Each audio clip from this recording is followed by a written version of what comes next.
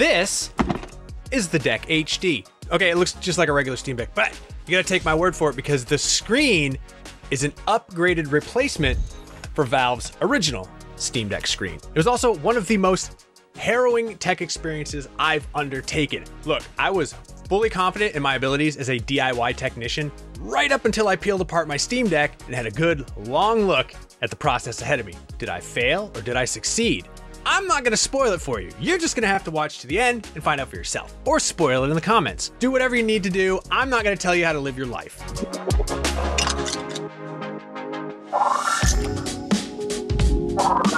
The DeckHD has a resolution of 1920 by 1200 compared to the Steam Deck's 1280 by 800. It also has the same anti-glare coating as the screen on the highest end Steam Deck, but boasts an 87% sRGB color gamut coverage compared to the stock display's 67%. What does that mean? Well, in theory, you get better contrast on the DeckHD screen, as well as more vibrant colors closer to real life. On top of that, it's an IPS display and has the same 400 nits screen brightness as the included Steam Deck screen. It retails for $99 or roughly equivalent. The price isn't locked in as of this writing.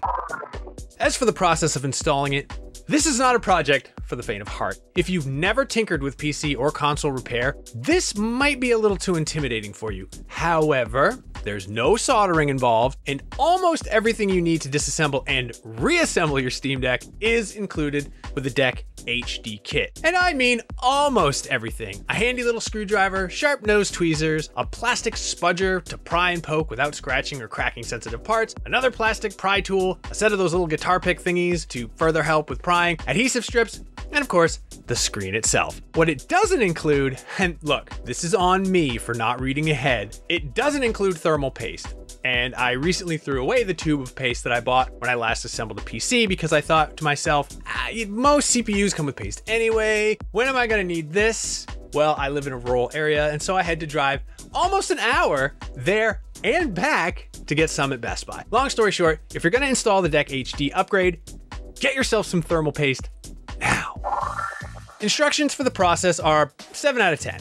They're pretty easy to follow. I never got lost or did something out of order, but I did mess up just a little on the removal of the old screen because I, again, failed to read ahead. Again, that's on me.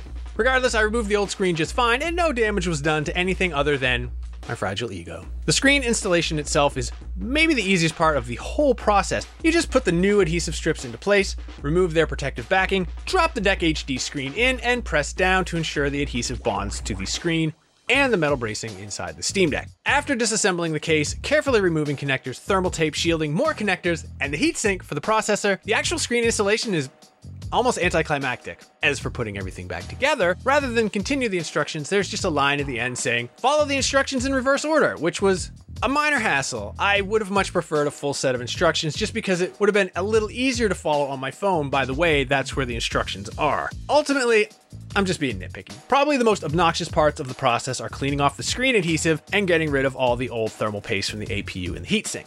Other than that, it's not too bad. It's just time consuming and a little terrifying.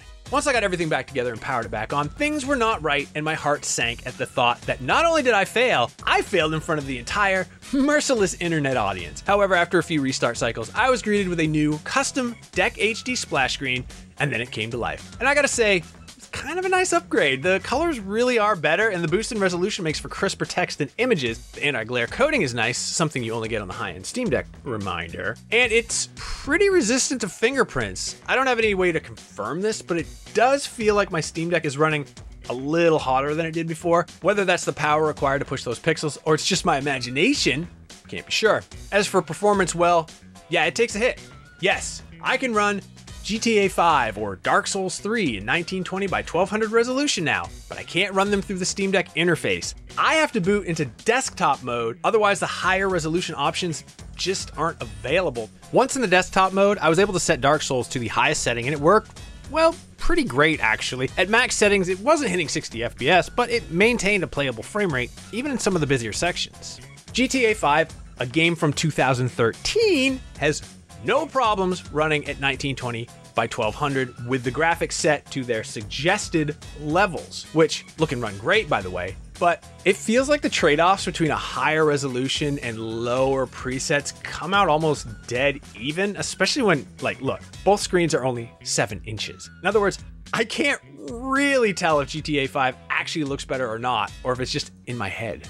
Colors definitely seem improved, and I played a little Chained Echoes to test it out. Chained Echoes is a gorgeous pixel art game with absolutely stunning colors and graphics, and it really seemed to pop on the DeckHD screen. Resolution is no factor with that game since its graphics aren't taxing to the system, but it really did seem to be an improvement over the brightness and colors of the original Deck screen.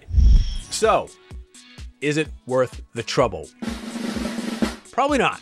Look, if you have a broken screen and are looking for a replacement anyway, I say, yeah, absolutely go for it. It really is an upgrade versus the original screen. But if you're looking to replace your perfectly okay existing screen, it's a little too much work unless you 100% feel comfortable with the real risk you might ruin your Steam Deck. There are lots of very tiny wires and ribbon cables in there, and if you're not careful, it would be really easy to sever or damage one of them.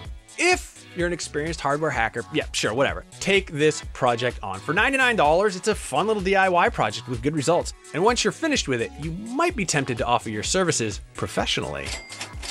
Maybe that's just me.